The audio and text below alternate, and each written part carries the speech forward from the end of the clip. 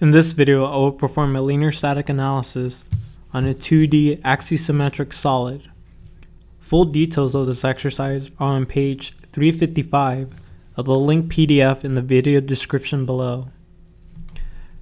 I'll minimize this, and the first thing I'll go ahead and do is create a folder. I'll call it problem 06. Start Patran.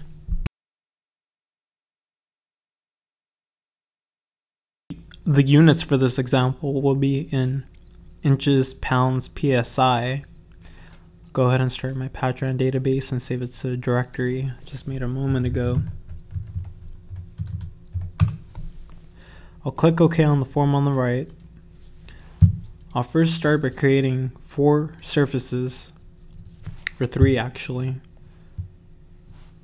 So here, I'll select surfaces XYZ. From the origin, I'll define a vector defining my width, height, and depth of the surface. So here the vector is 6 in the x, 0 in the y, and 0 in the z. I click apply. Now let me go ahead and reorient this so I see it from the bottom. And then make another surface with the vector of 2, 0, 10. And the origin from which the vector begins is 4, 0.5. Click apply. The next surface has a vector of 6, 0.5. And the origin point is 0, 0, 10.5. Hit enter. Now I have 3 surfaces. Now the problem statement wants me to make a comparison between the trio 6 and the trio 3 elements. So I will have to create a second set of these 3 surfaces. So under geometry, under transform, click surface. Here I will translate these 3 surfaces 15 inches in the y direction, or the z direction. So here I would type in the vector of 0, 0, and 15. And I select these 3 surfaces.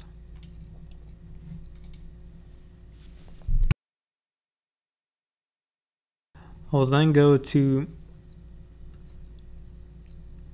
the meshing tab, and I will apply some mesh seeds using the uniform method.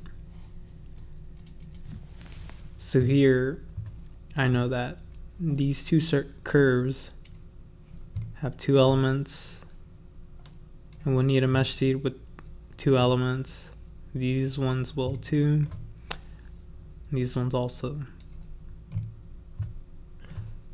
For this curve, I know I need 5 elements, so here I type in 5, select this curve, automatically mesh seed, click this curve, then this curve. Sometimes you may accidentally slip and click this curve. There's an undo button here in the top left. So then carefully move your mouse and you'll see it's selected or highlighted, so then click it. Now it's been seeded. Next, I know that I need 15 elements for these curves, and I need 20 elements for the other curves. So let me go ahead and mesh this using surface mesher. The element shape is a trio. The first one we'll use the trio 3. I'll go ahead and select these 3 curves and click apply. Next we'll mesh using trio 6. We'll select these curves and then click apply. You'll notice I've selected 4, 5, and 6 here. Let's run an equivalence, click apply. You'll see that there were duplicate nodes here and here in these 2 spots. Now I can go ahead and define my materials by going to the Properties tab, click Isotropic, click and type material name as matte. Under Input Properties, my Young's modulus is 10, E6 psi, my Poisson ratio is 0.33. Click OK, click Apply. In order to apply this material to the elements, I will have to create a 2D solid property. So here under 2D properties, click 2D solid. Here under property name, call it 2D or solid prop, or 2D solid prop. Under options, select Axisymmetric. Under input properties, select this material, click OK. Under application region, select all the curves, add them to the application region, click OK, and click Apply.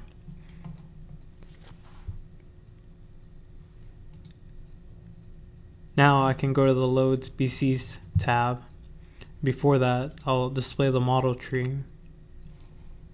So far, I've defined my material, and I've applied the material to the elements using the 2D solid property. Going back to Load BCs tab, I will define my displacement constraint. I will call it symmetry. Under input data, I wish to restrain motion in the, or translation in the Z direction and about the Y-axis. So usually T1, T2, and T3 go to X, Y, and Z, and R1, R2, and R3 are rotations about the X, Y, and Z. Here I'm preventing translation in the Z direction, and I'm preventing translation about the Y. Click OK, and select application region. You will need to select the center line of each section. So here I'll go ahead and use the FEM method. So the middle would be here, add it, and then the middle of this would be here. Click Add, OK, and Apply. Now I can go ahead and define my pressure. So here under Element Uniform, click Pressure, type the name as pressure. These are two-dimensional elements, so under Target Element Type, click 2D. Under Input Data, the edge pressure is 1000 psi. Click OK. Let me reorient this. Again, you look at it from the bottom view. Under Select Application Region, here on the right, you will want to select the free edge of element. Make sure that is on. So then simply drag your mouse and select the elements that are exposed. Click Add there. Select these elements. Click Add. And you'll notice they turn orange when selected. Click Add. Here, do the same thing, but this time I'll zoom in a little bit more so you see what I'm doing. And you'll see that I come to basically the middle of here. Add. Select and drag. Instead of adding, I can just hold the Shift key and continue to select element edges. Click Add. So you see the edges we've selected are highlighted in orange here. Click OK and Apply. And then quickly inspect this to make sure you haven't accidentally applied it to anywhere else.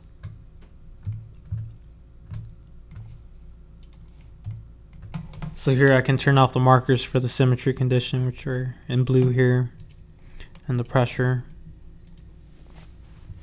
Now that I'm done setting up the model, I can go to the Analysis tab and analyze the entire model. Click Apply, and the job is submitted to Nastran for analysis. Once that is done, click XDB, click apply to import the result. Under the results tab, click under quick plot fringe deformation. I wish to view the radial displacements, so click translational displacements here, select the X component, and for deformation result, select this.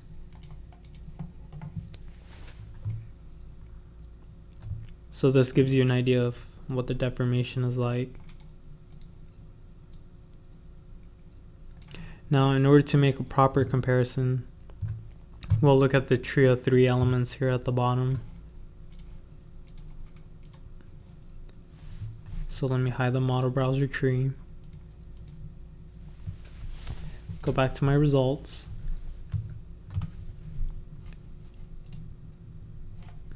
I'm going to zoom out a little. So here are the radial displacements for the 3-noded axisymmetric model. They have about 1.97 and 3.17.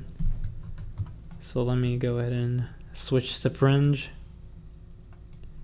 Here I want to view translational displacements. The X component is equivalently the radial displacement or radial component. Click apply. Before that, let me just select these elements. These are a tree of 3 elements. So when I click apply, now I only have results for these elements. Notice it's sort of difficult to read the numbers here, so I can go to label style, click fixed, maybe make it 5 significant figures, click OK and apply. And here it's essentially the same values I would get here. Here the radial stress is about 25,000 and 33,000. So when I go back here, scroll down to stress tensor,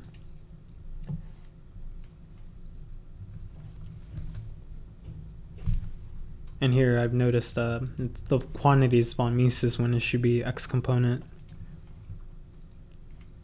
So here what we have is 25,000 and negative 33,000. And that is the same value we got here. For hoop stress, we get a max of 30,000 psi and a minimum of negative 38 psi. So when I switch this to the Y component, which is the hoop component, I get the same thing here and here.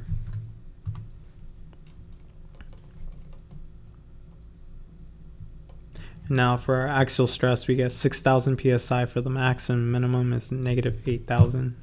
So here, move this to the Z component, click apply. Now here I get 6,000 and negative 8,000. Now for our tree of 6 elements, what I'll have to do now is here under target entities, delete the ones there and say I want to plot these elements and I want to see the radial stresses. So here the max is 32,000, the lowest is negative 44,000. So when we compare this to this, we get the same results. Let me switch this to the hoop stress. Get negative 32,000 psi and negative 40,000 psi. Then when I look at the answer there,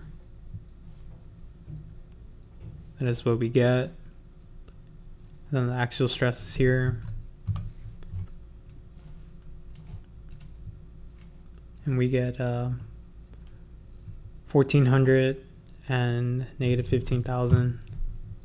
That's what we get. Maximum of approximately 1,400 and a minimum of negative 15,000.